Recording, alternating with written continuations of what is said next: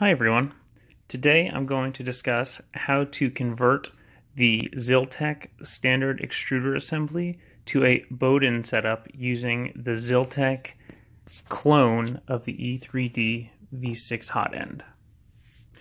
I've already taken the stepper off of the extruder assembly and taken the extruder assembly off to walk you through step by step how you're going to do this.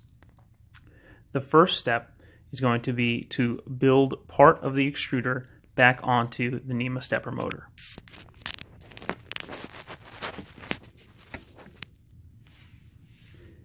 First, you're going to take the lower part of your extruder assembly and you are going to screw it onto your stepper motor using a Phillips head screwdriver and the provided hardware that came with your kit.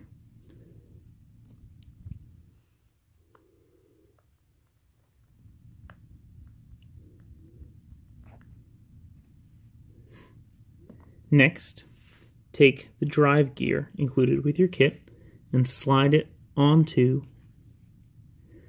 the shaft of your stepper motor and tighten with the Allen key.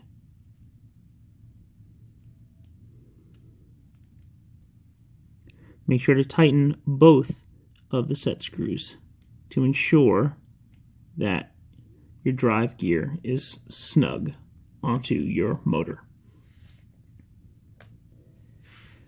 The next step is going to be to take the top part of the extruder and you're going to screw that in to the lower part and the motor using a Phillips head screwdriver and the hardware provided.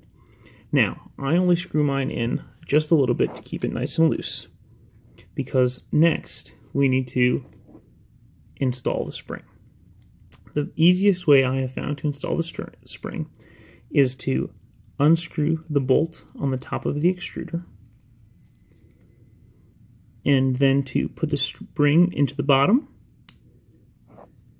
And now it's in place and you can screw that back in to tighten it up one more time. And now you can see we've got most of our extruder assembled nicely. Now, typically, the standard hot end is already attached, but we are going to use an upgraded E3D clone made by ZYLtech, and we're going to make it a Bowden setup, which will allow you to have less weight on your carriage as you're printing, and also can allow you some flexibility for placement on your own printer. The first thing you're going to want to do now is take the E3D hot end, and you're going to add the Bowden adapter included with your kit. Screw that right in.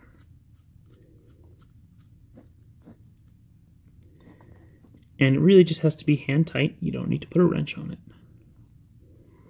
And now we can put this off to the side until a little later. Then you're going to take the Bowden adapter and you're going to screw it in to your extruder assembly. And again, hand tight is fine. The next step is to get the PFTE tubing, which also comes with the kit, and you're going to push in on your Bowden assembly, and that will allow you to push the PFTE tubing in, and you can see it's nice and snug. It's not going to come out anywhere, and it's being fed now. So when your extruder puts the filament through, it's going to now feed, instead of going directly into the hot end, into your PFTE tubing.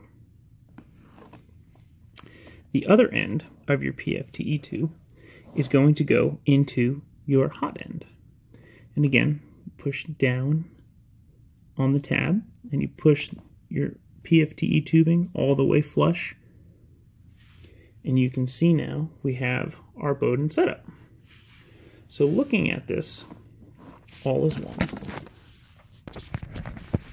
We have the ability to put our motor anywhere we want, feed the filament through your PFTE tubing. Your PFTE tubing should be trimmed to fit your printer, and then it will come out of your new hot end.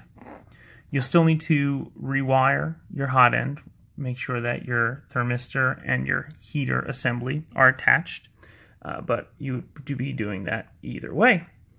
And that's how you take the standard ZYLtech extruder assembly and hot end, and you convert it to a Bowden setup with the V6 hot end. Thank you.